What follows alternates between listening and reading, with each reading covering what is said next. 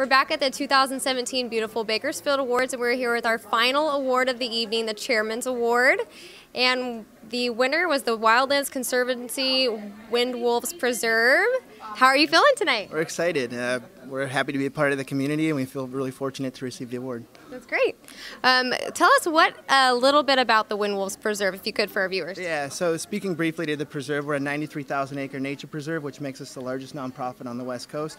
We're open to the public 7 days a week, and we see about 100,000 visitors a year now. That's wonderful. What is the most favorite part of your job over there?